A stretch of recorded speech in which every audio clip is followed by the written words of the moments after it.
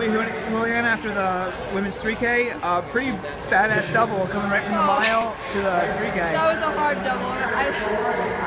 The first mile of the 3K, I was like, okay, I can do this pace. Like, I feel pretty good. And then they started pushing it, and I was like, my legs would not respond. I was just kind of done. So I was trying to just hang on.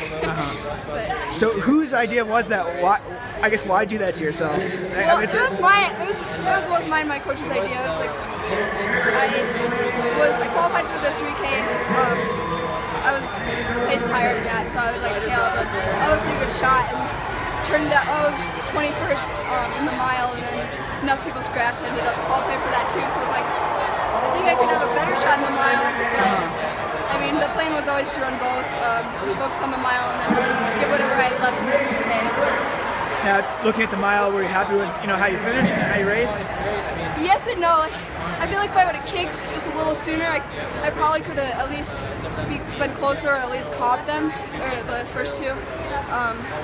But I mean, it was a PR, and I placed third, which is better than I've ever done, so I had to be happy with that.